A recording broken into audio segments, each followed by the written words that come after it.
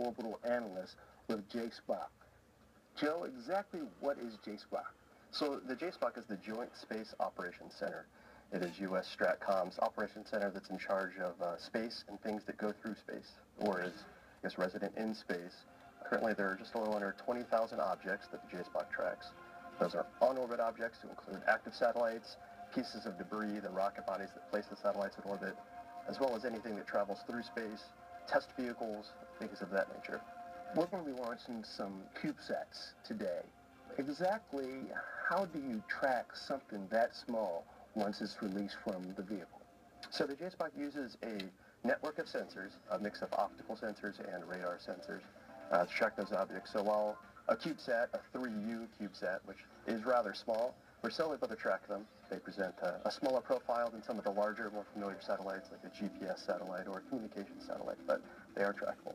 You actually track the debris in space so that when satellites like SMAP are launched, they are delivered safely to orbit, and when the CubeSat's secondary payload is released, they're not going to collide with anything. Correct. So the JSPOC receives trajectory information from the safety office here at Vandenberg. We take that information and we put it into our software suite. It compares those trajectories against the predictions of all the other objects on orbit, and that helps us ensure that when we do launch SMAP, that it arrives safely to its intended orbit. You just like plug it in, and it's like return, and it comes back, this is good? Correct. You know, the farther out you're trying to predict, the more computing horsepower it's going to take to do it. But we typically will do a screening about 7 days prior to the launch to get the first look at what that launch window might actually look like.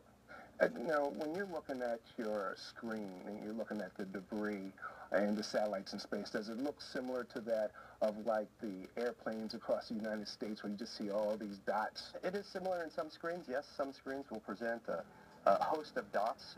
Each dot will represent an observation that one of the sensors in the network has taken. It'll string those together into a visual profile of where that object has been, and the software suite will then propagate where we expect the object to be in the future. Now, there are different orbits around the Earth. Do you know where, like, the CubeSats are, where the satellites like your DirecTV and Dish networks are located?